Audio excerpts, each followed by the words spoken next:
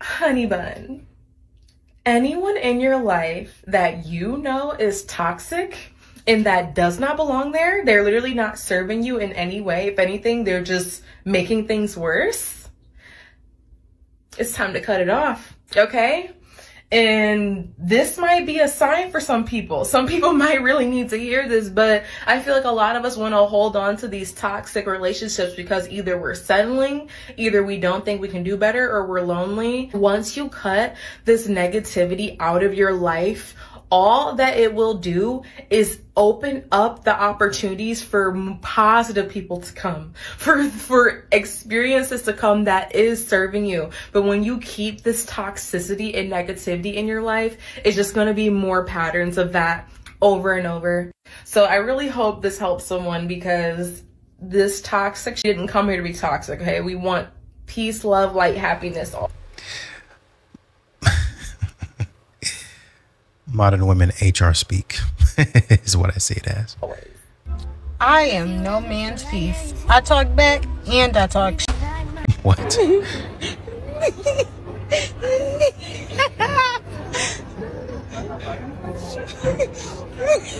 you know these guys? Got to.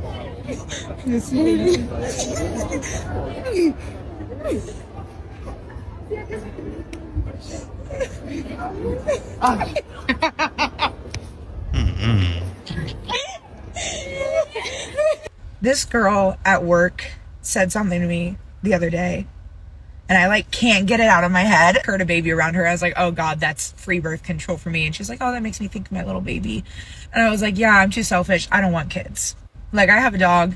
That's enough for me. A couple of days later, she's like, so you don't want kids, but you have a dog. Do you have like a boyfriend or anything? And I was like, no, I've never had a boyfriend. She was like, how old are you? And I said, 27. She's like, and you've never had a boyfriend? And I like never really cared. But there's something about her like saying that really hit me this time, because like I've never been on even like 2 dates with the same person. Like, even guys I've talked to or like hooked up with, they'll slowly stop talking to me, and then I find out they have a girlfriend, or they get into a new relationship like a week later. And like when I was younger and I didn't have a boyfriend or a girlfriend, I'd be like, it's because I'm fat. I used to weigh like 320 pounds. I lost 160 pounds. It's not like I'm being hit up every day, every week, even every month with like people in my DMs or like messaging me on Snapchat trying to get with me. It's like no one hits me up. It's not even like I'm being selective with who I'm picking and like turning people away. It's just like people aren't coming up to me, and I don't understand. Not like I have an issue with people like wanting to hook up with me, but if it tries to go a step further, they're like, absolutely not, no. I don't want to just like hook up with random people that I don't know, so I'll tell people that I don't want to hook up with them until I know them, and then they're like, well, you're a prude. I'm like, I literally can't win. Why it's like hitting me so hard this time is the fact that she had the audacity to ask by choice, and I just sit there and I'm like, no, it's not by choice. When I was younger, I mean, there's a lot of women out here, modern women specifically, that say, I'm single by choice. So she's like, oh, you must want to be single by choice, because surely at 27 you've had a boyfriend. Like, somewhere somebody has gotten into a relationship with you. That's why she's asking. I mean, just because somebody asks you a question doesn't mean it's a bad thing. Modern women and this audacity word, it's got to go. It's like, oh, it's because I'm fat. Oh, it's because I'm fat. Once I lose weight, I'll have no problem. And now that I'm like not fat, you're broken inside, man. And it's like, what is it? What is the reason? So now I'm going to finish my energy drink and hit the gym until I can't feel my emotions anymore. Yikes. Maybe that's the... No, ma'am. I honestly think, in all seriousness, you've got a lot going on. And there's a lot of people that try to go to the gym and lose weight, or they try to do something because they want to be accepted instead of like doing it for themselves, and it being a sense of accomplishment for them. And it doesn't mean that you're like, man, I saw people looking at me and I was like, you know what? I came to the realization that I did actually want to lose weight. So, man, I got in that gym and I really worked hard, and now I'm proud of myself for doing that. I did that, man. I went in there and I accomplished something for myself. Modern women will do this for the accolades and the validation of others, which is nice to get a compliment, but this is what you end up with. Losing weight is like, man, I lost weight and nobody still wants me. And I get it's probably frustration. She probably did it for herself. But what you're saying to me now indicates to me that you probably need to do a little bit more work on yourself and fix something in there. Like it's like you follow trends. Like instead of being your own person, you're looking at what everybody else might say looks good and what everybody else might want. And then you're like, well, if they're doing it, then I'm going to do it because it must be the thing to do. You have to be your own person, period. Reason. A few moments later. And one day, I'm gonna have eyes as blue as the summer sky. They ain't never in a million years going. Not me. Just now realizing that I have to walk around downtown Phoenix dressed like a Sabrina. When I catch you, Sabrina. Sabrina. When I catch you, Sabrina. Why'd you have to make this the aesthetic? I think I was looking at her videos and I saw that she was talking about Sabrina Carpenter. So apparently she's going to some type of Sabrina Carpenter concert, which is great. But I mean, your hair looks nice. So kudos for that. I mean, you're trying a little bit more. But I think that's what a lot of modern women do, is they follow trends. And it's almost, a lot of people follow trends, right? But then it's a problem when you become the trend. Like it's all that you are. Like your identity is wrapped up in, oh, well, that's what everybody else is doing, so I want to do that. Oh man, that's good. They look good doing it. I'm gonna do that. Right? And you lose yourself. There's a way to follow a trend and do it your way and to do whatever you need to do while keeping yourself. It's a fresh new perspective on the trend, and it's a fresh new perspective on who I am.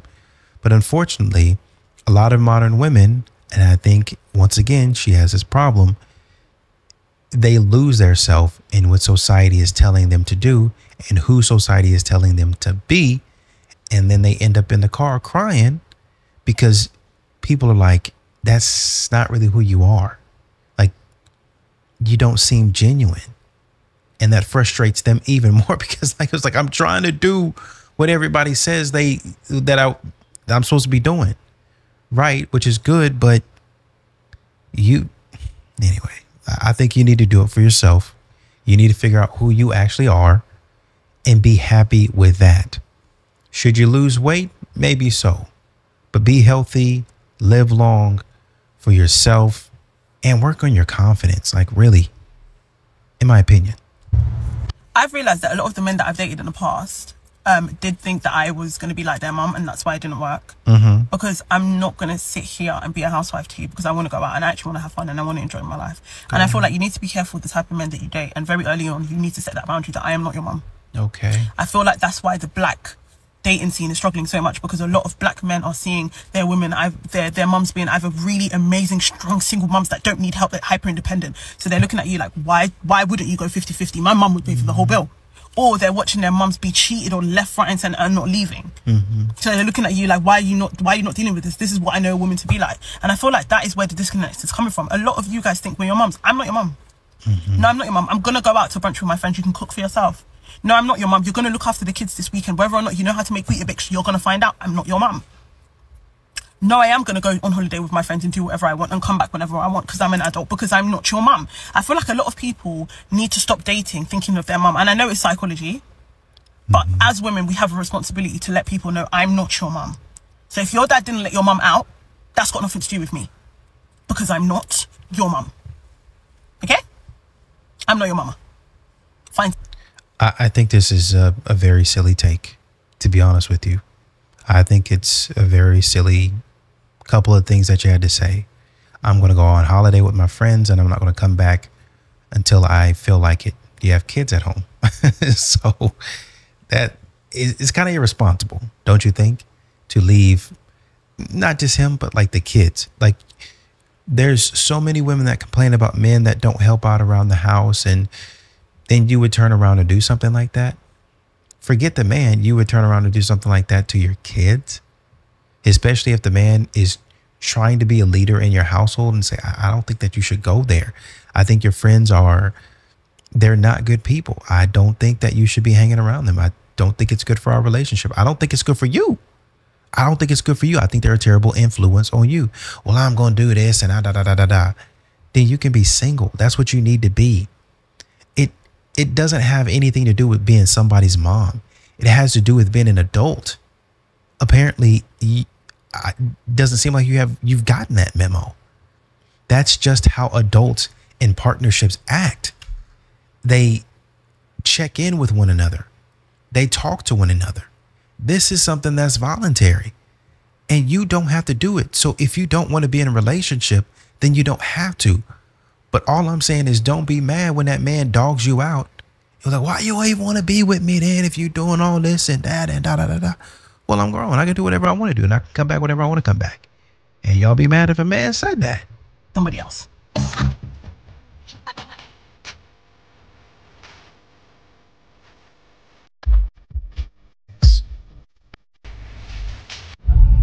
This is about to be the most unhinged I've ever seen on TikTok. But girlies, we don't need guys to make our legs shake. You just need to sign up for a 50-minute class at Solid Core. At least that doesn't come with the extra man. of dating. Shut up.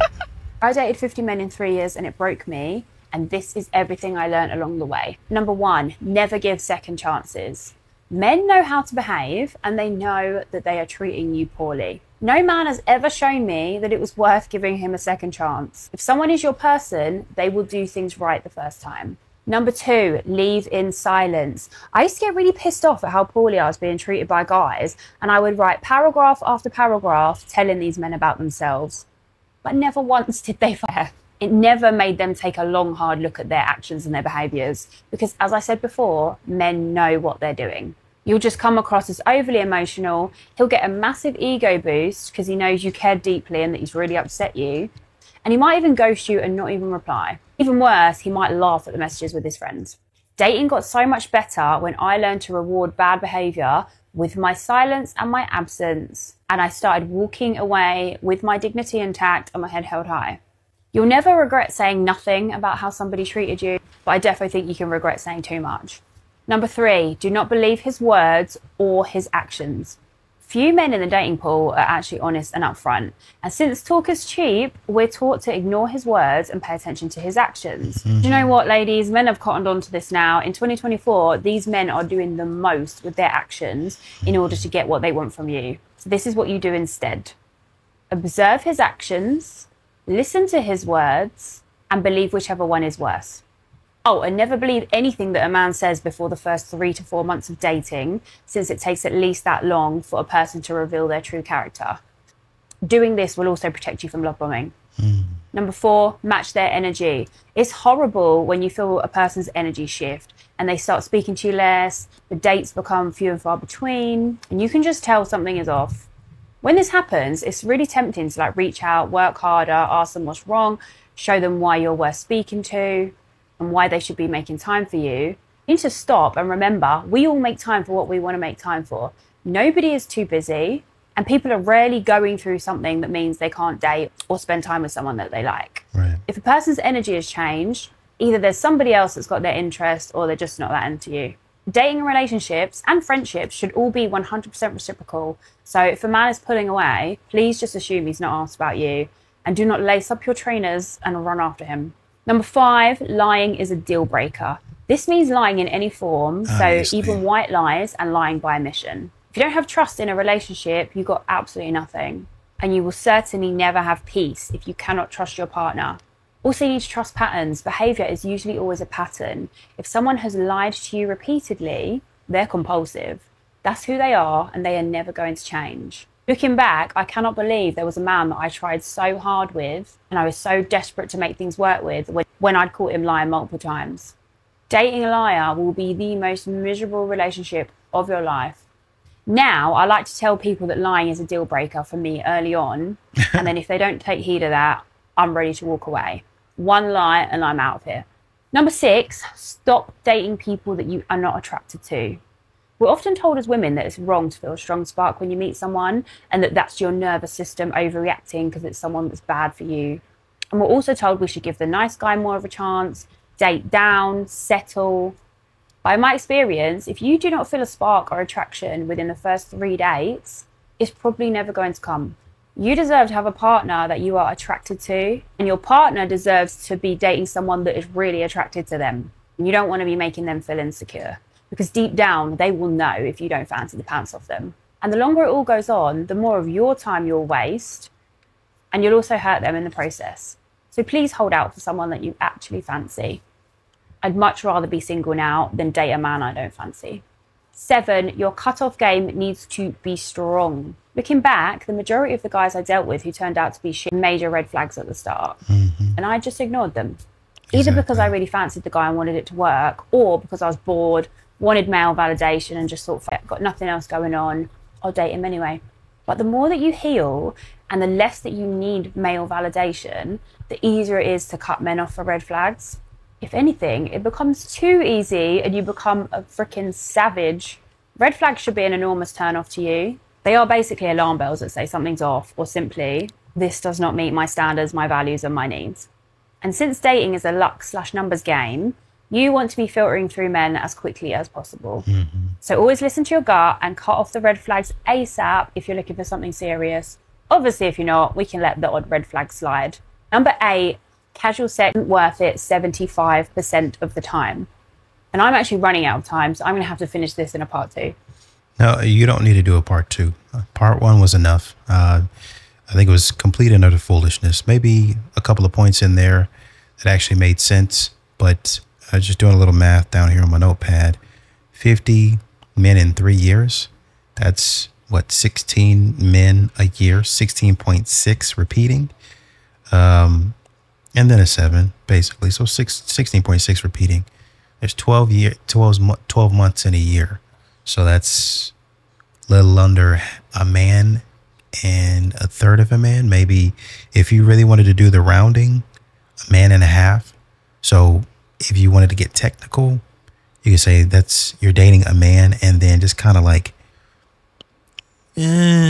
talking to a man on the side every single month for 3 years is what you're doing. You've got your main man, and then you've just got somebody in between time that's kind of taking up a third or a fourth of your time, maybe even up to half your time, right? So you're always pretty busy and preoccupied. So you talking about your experience, that doesn't mean anything, right? Because I knew I was going to hear it. I ignored the red flags. I wanted male validation sometimes, and I was bored, yada, yada, yada. Dating is a numbers game. When I hear that from people, it just lets me know that they're not paying attention, right? Obviously, you've got to get out there to know what you want, go on some dates, right? But 50 dates, 50 men in 3 years is absolutely crazy. And for you to just now be coming to the light of some of these things, you could have actually watched this on YouTube. I strongly believe a lot of this stuff you could have learned within a year. If you're dating 12 men, like if you've gone through 16 men in a year, you should have known pretty much what you weren't looking for. Because 16 men, you dated the dude for a month. So you had plenty of time to date and talk to this guy for like 4 or 5 weeks, depending on which month it was. and you couldn't figure out if this wasn't or was the guy for you in that time period. These modern women are out here playing games. That's number 1. Number 2, you said casual intimacy isn't worth it 75% of the time. So let's say 50, right?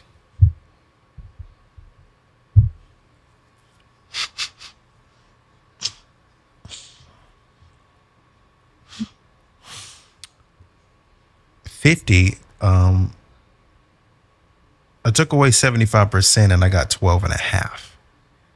So if we're doing it specifically, you can say I was intimate with 12 dudes over 3 years, and caught half a body basically. So I was knocking down a dude every quarter, right?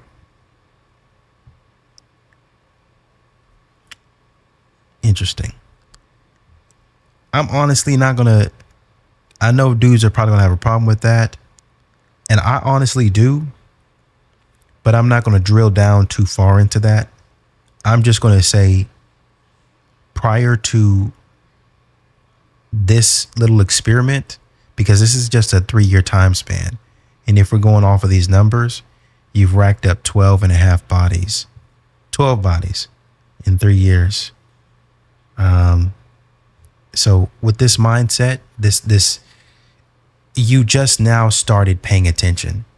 Let's say you're about 30 years old. You just now started paying attention. What were you doing before that? Right?